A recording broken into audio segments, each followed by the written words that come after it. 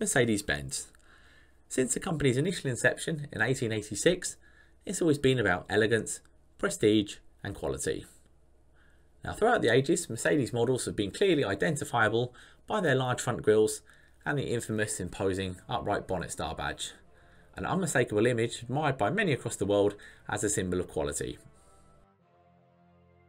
So fast forward to the mid-90s, and out of the three big German brands, Mercedes still commands a somewhat more prestigious image than the others. Now, this is reflected by the sheer number of wedding cars and chauffeur-driven limos you see. The S-Class reigns almost unchallenged as the choice for delegates, ambassadors and heads of state alike. Within the last 10 to 15 years or so, a problem has been looming on the horizon however.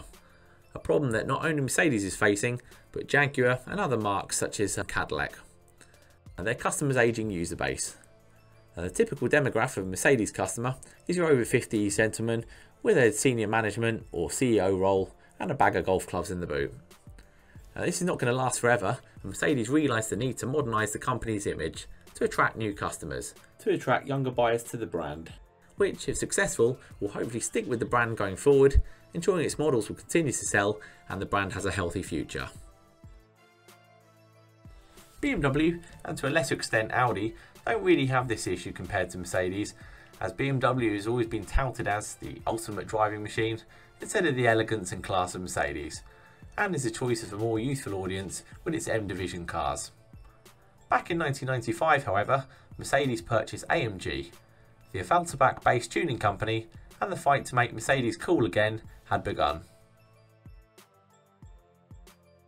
Now the halo effects of AMG and its highly desirable models quickly resulted in sales increasing year on year. With the AMG variant of pretty much all of its models, Mercedes is on to an immediate winner.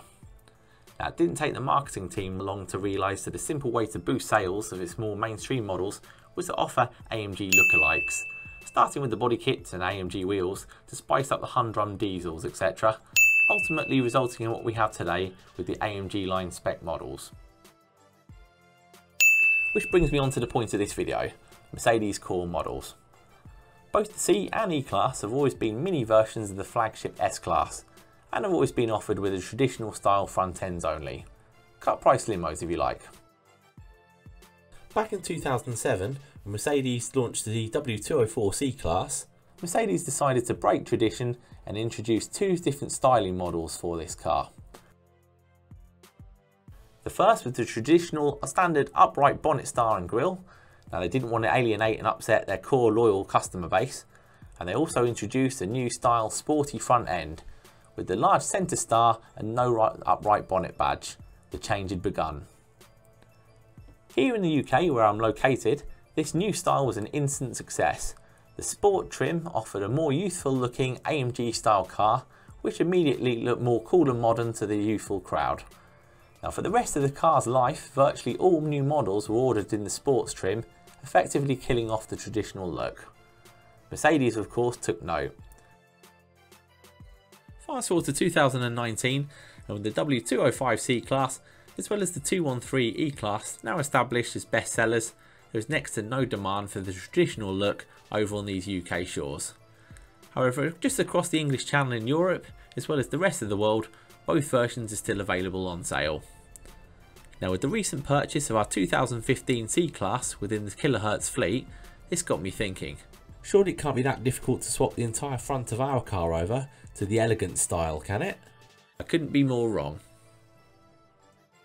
So here it is, our 2016 C200 AMG line with only 7,000 miles on the clock and in virtually mint condition. And the car's been purchased by my father, and after he's owned a series of Mercedes, the last being a 211 Avant-Garde E-Class, he also commented to myself and the Mercedes dealership that none of the cars have the upright bonnet star, only to be told that it's no longer available. Now he made a fair comment, with the car's current look, while there's nothing actually wrong with it, it just doesn't look Mercedes enough. Now my father isn't into the sporty AMG models which I am, he just wants a classy, elegant, traditional style car. So when I offered to swap it over for him, after showing him a series of photos, he gave me the green light. After some research on various forums etc, it quickly became apparent that unlike previous Mercedes in the past, you can't just simply swap over the front grille and be done.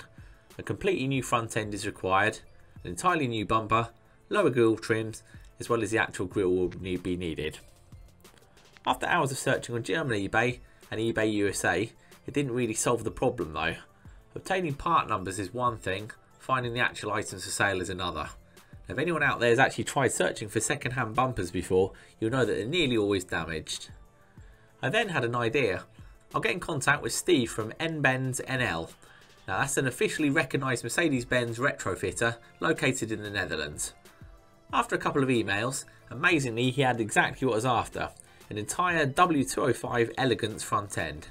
Now it turns out that he'd actually done the opposite for a customer, removing the Elegance grille and replacing it with a Sport front end. It's in excellent condition with all the parts are required, it just happened to be in a slightly different colour. Now of course I didn't hesitate in ordering it, and then around a week or so later it had arrived.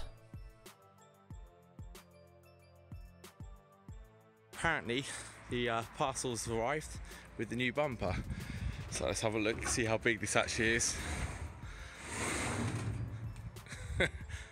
Wow, okay, that looks like one gigantic box from N-Benz. Okay, this is going to take some time to dismantle and get open.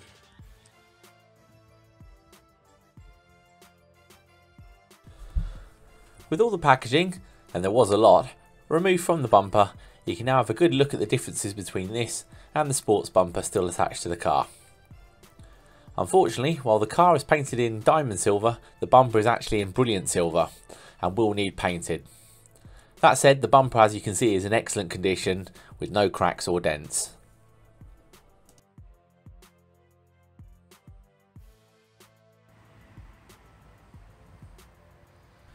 So here's another look at the bumpers both together, just showing you the key differences between the two. Now one thing that's immediately clear to anyone who's actually worked on an older Mercedes is that the large front grille is now actually chrome painted plastic rather than solid metal, and it's actually slightly flexible compared to one of the earlier first generation C-Classes. I suspect this is for a couple of reasons, first being that it's probably a lot more cheaper to produce, and if I dare say it's a form of cost cutting, but it's actually probably more likely it's for pedestrian crash protection, as the bumper now has a little bit of movement to protect the legs or torso of someone if they're accidentally hit. Now this final shot here should give you a good idea of what the end result I'm going for. I'm looking for a kind of baby S-Class if you like.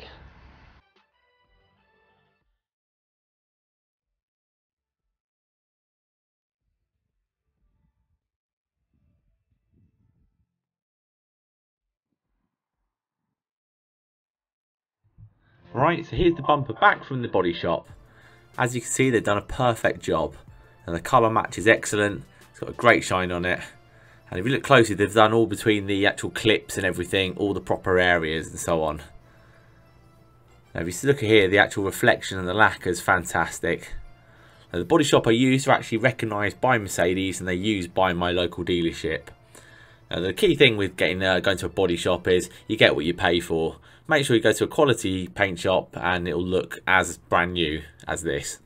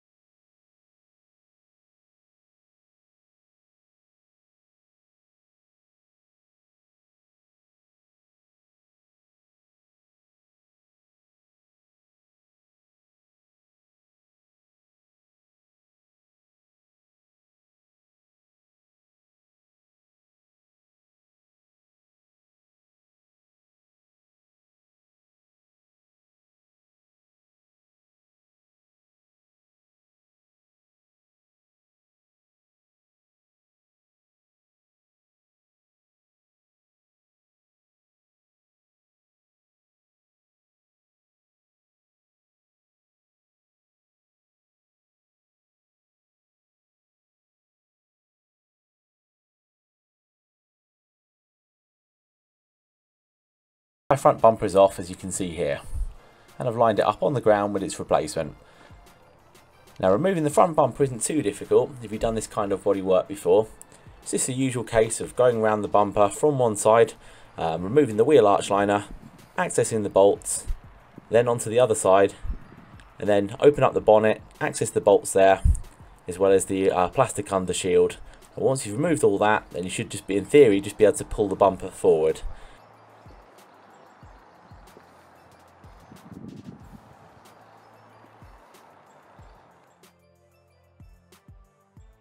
One part which is obvious with the two types of bumper sitting side by side are the differences in vent grills. Now the original Sport bumper features a kind of honeycomb style grille effect in keeping with its sportier appearance, and the Elegance bumper features horizontal slats, I guess you could call them, across the entire bumper. Now the central slat is actually part of the inner bumper frame. As a result, without major modification work and work to disassemble the entire structure, I've decided to keep the sportier version and only swap over the left and right sides, keeping them with the sportier appearance of the car. And this is the Elegance vent cover, which I just mentioned, compared to the Sport version, which I'm going to keep.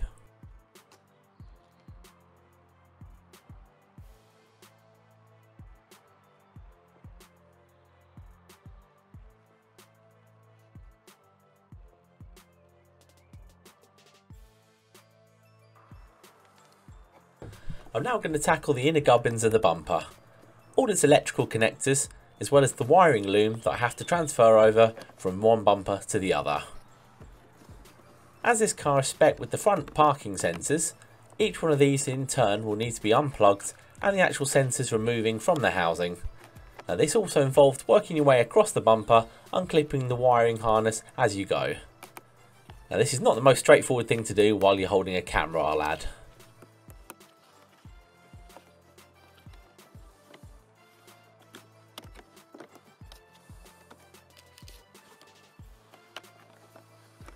Once you've done all this, you need to turn your attention to this little black box. Now this is the front collision detection warning system, which is in turn linked to this peculiar white rubber tube. Again, all this needs to be removed.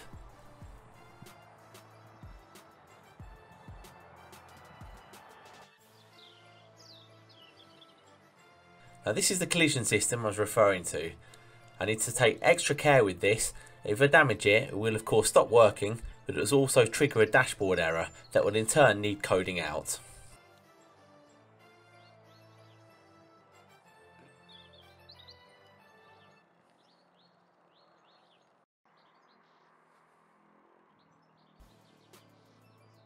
"10 to 15 minutes later, and I'm pretty much done transferring all the electronics over with very little trouble. Now the only complication I've had was this one stubborn parking sensor that will need a little bit more effort freeing from its housing. There's always one, isn't there? So it's a first test fitting. Already looks amazing in my opinion. Just got to tighten up the side clamps, make sure it's all lined up.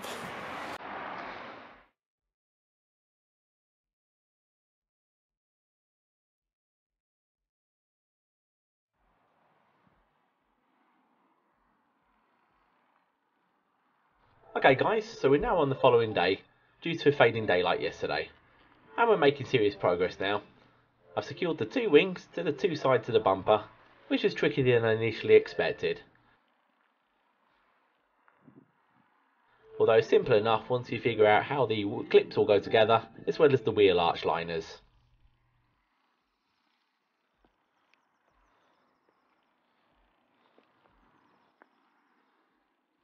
So the next item which I need to address in order to fully convert this over to the Elegance specification is to install the upright bonnet star badge. Here in the UK, the only model which Mercedes now sells with this installed is the S-Class. Removing the current flat badge is simply a case of squeezing together the two spring-loaded tabs. As I mentioned, it's only available for the S-Class within the UK. As a result, it comes with an S-Class price tag, it seems. Now I get the trade price from my local dealership, however this still cost me over £41, which I find completely outrageous. As little as 10 years ago, you could get these for just over £20. I'll add the part number in the video's description below.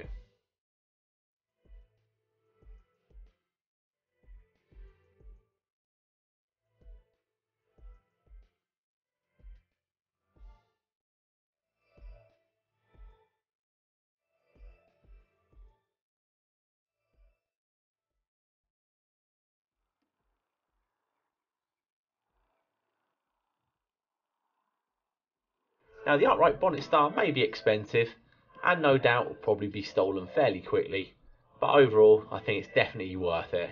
Now this is what gives the Mercedes that classic look.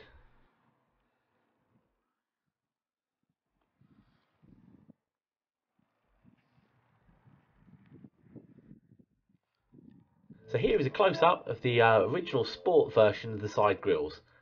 As I said before, I should have really swapped these over for the Elegance spec versions. However, I reckon these look a lot better. Hopefully you guys will also agree with me.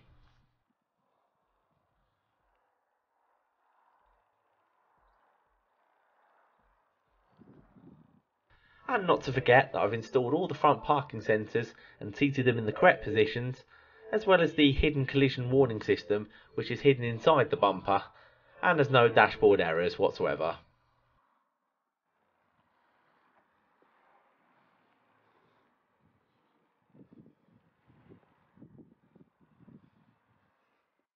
If I quickly run around and get inside the car, I can show you that classic look of the upright star from the driving position.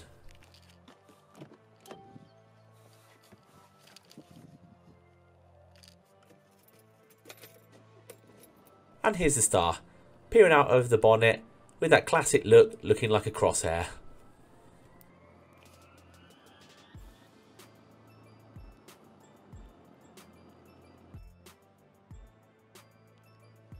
So something I touched upon earlier regarding the front grille and its flexibility compared to older Mercedes which had completely rigid metal grills.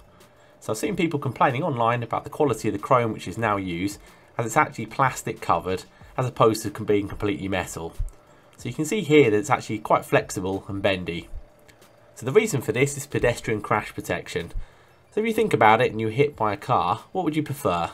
A grille that can absorb a small amount of impact, or a grille that stays put and possibly causes you terrible injury? I know which one I'd prefer.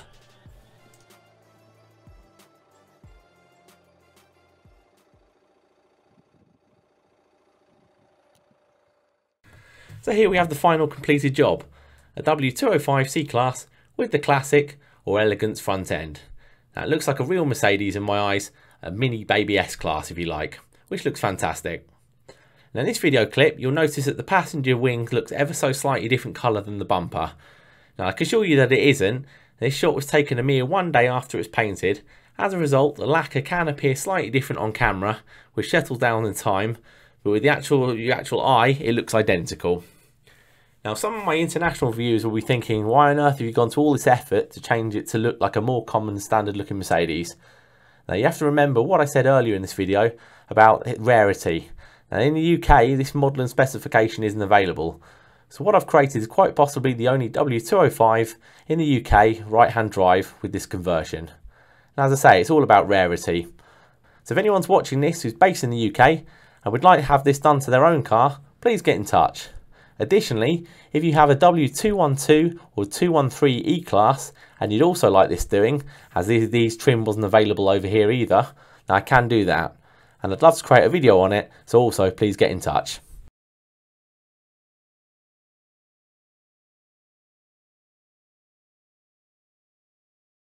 So if you enjoyed this video, please give it a like. It does help the channel grow. And if you haven't done already, click on that subscribe button and notification bell so you're notified as soon as I upload any new videos. Until next time, thanks again for watching. Cheers.